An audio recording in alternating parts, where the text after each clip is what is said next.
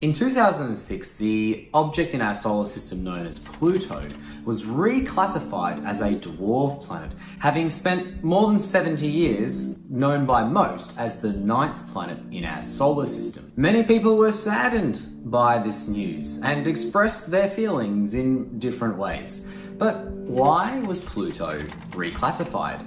What does it mean? And what does it mean for us? Today, we're going to talk about it.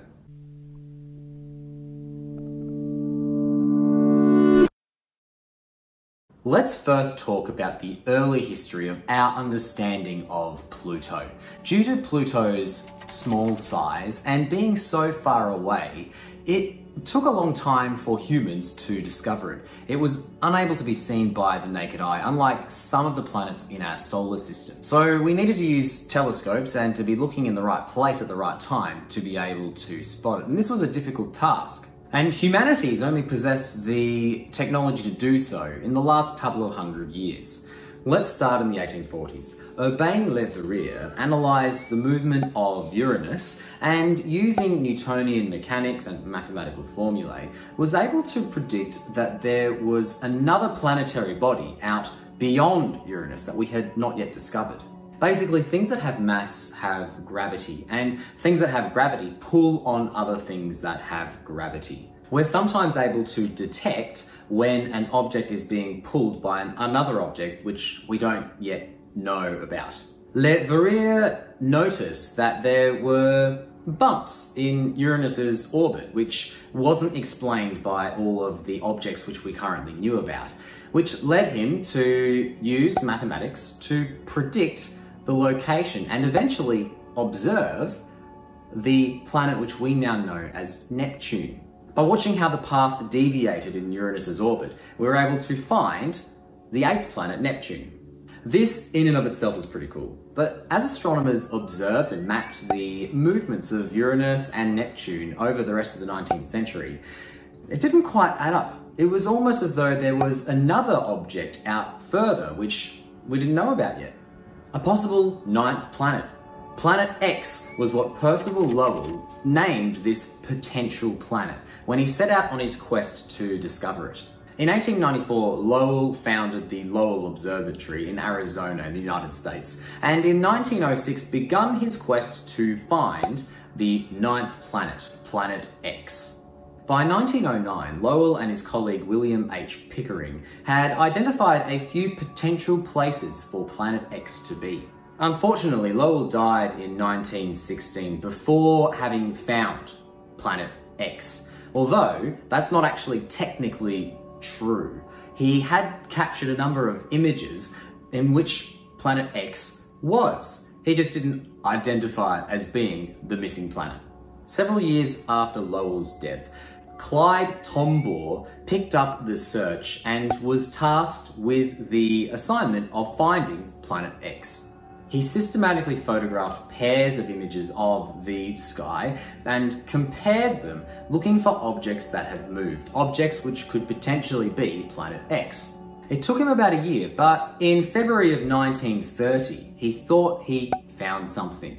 He was looking over images that he captured in the previous month and was able to see an object moving in the sky.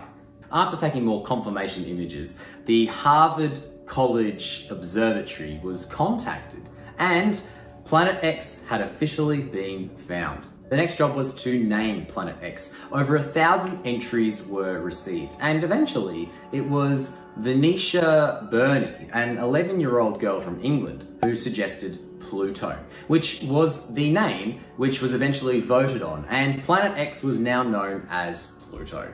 Over the 20th century, we observed Pluto more and more, and we made estimations of how big it was and how massive it was. Originally, we thought that Pluto was about the same mass of Earth, but over the course of the century, our estimation was revised and became smaller and smaller and smaller. Astronomers now didn't believe that Pluto could have possibly been Planet X, for it didn't have the mass responsible for the bumps in Uranus's orbit. Eventually, in 1992, Miles Standish used data from Voyager 2's flyby of Neptune to conclude that actually we had overestimated just a little bit Neptune's size. It was about 0.5% smaller than we had originally estimated, which is about the size of Mars, which, if we think about that, if we do the maths, actually means that we didn't need a planet X to explain Uranus's orbit. It turns out that Pluto is pretty small. It is only 1/459th the mass of Earth. It's smaller than our moon, which is very small for a planet. Around the turn of the 21st century, astronomers were debating as to whether or not Pluto should be called a planet. We were discovering objects in Pluto's orbiting neighbourhood, which were a comparable size to Pluto. We now called this area of space the Kuiper Belt.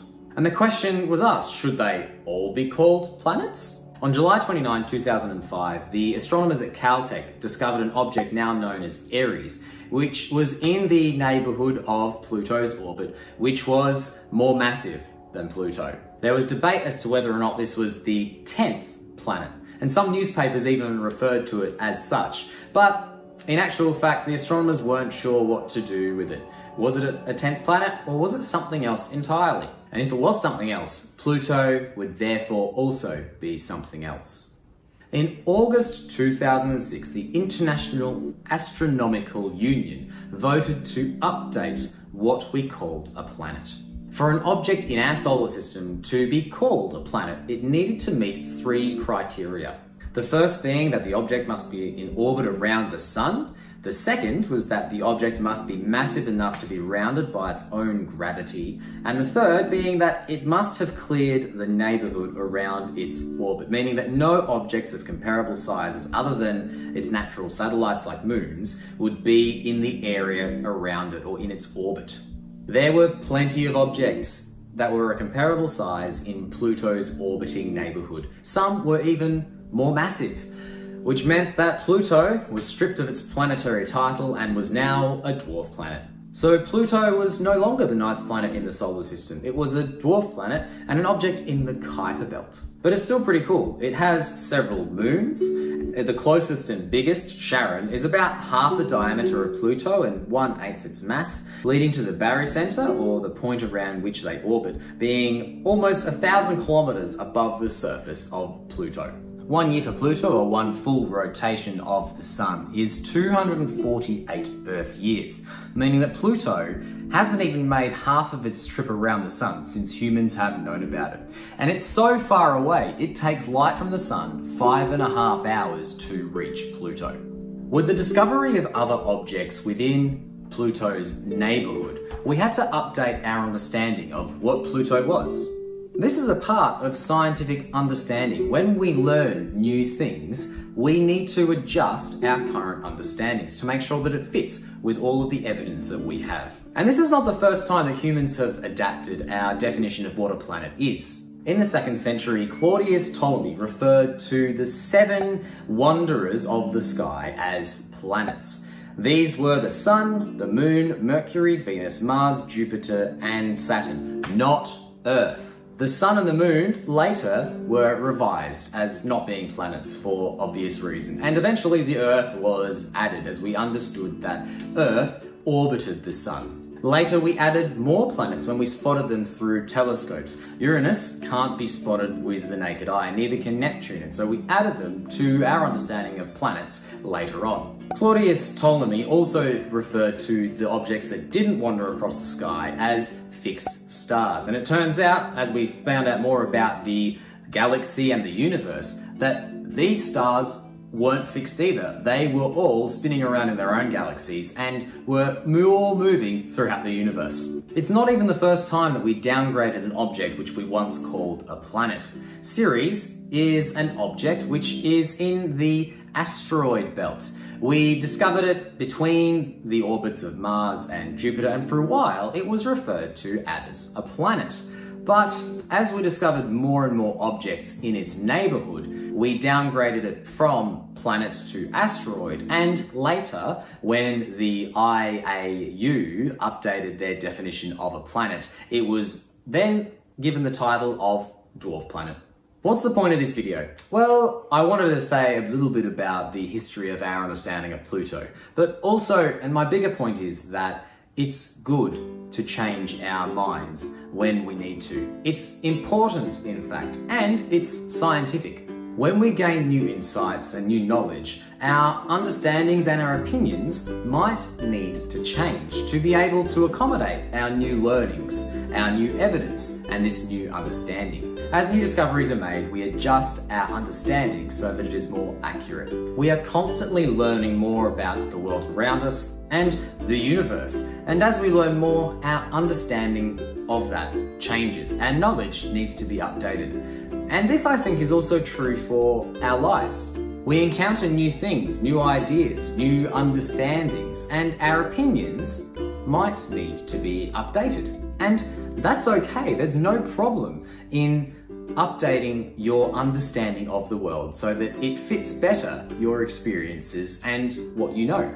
As citizens of the world, we should make sure that we are keeping an eye on our opinions, checking them against our experiences, what we know, who we've met, and make sure they are the most accurate and the most kind.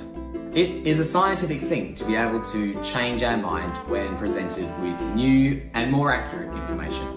Thank you for watching this video. I hope that you have enjoyed it and you came away with something that you learned, something that you found interesting, and perhaps even a sense of wonder about how we make sense of the world and the universe. If you enjoyed this video, I'd love to know in the comments below and with that like button. And make sure you're subscribed to That's Pretty Cool so that you don't miss any future videos where I delve into topics such as this one. And as you go, ask questions, be curious, and don't be afraid to change your mind.